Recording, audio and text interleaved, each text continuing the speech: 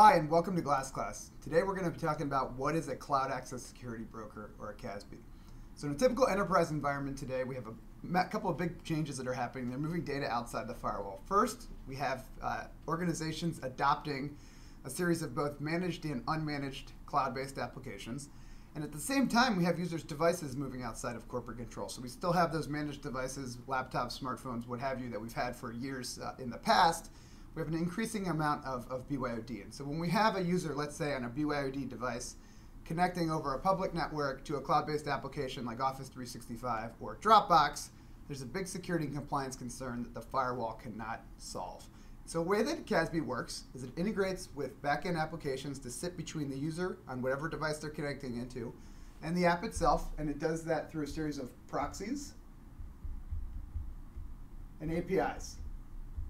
So proxies provide that connection between the user and the application itself and are able to protect data in real time.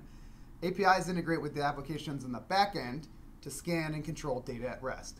And once we have this infrastructure in place, there are a couple main functions around data and threat protection that a CASB can provide. First piece is data protection.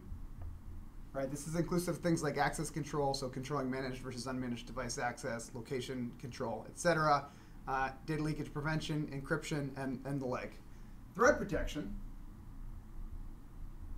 So threat helps solve and mitigate problems related to malware, credential compromise, a whole broad range of different types of threats that may be targeting enterprise applications in the cloud. Identity.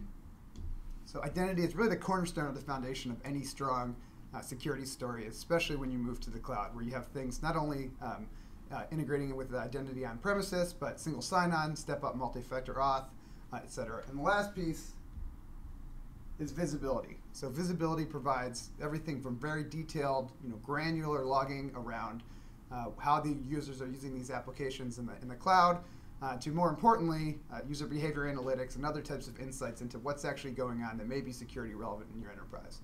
So you combine this architecture that intermediates connections between the user and the back-end cloud application in a comprehensive set of security functions, and that is a cloud access security broker. Thanks for joining Glass Class.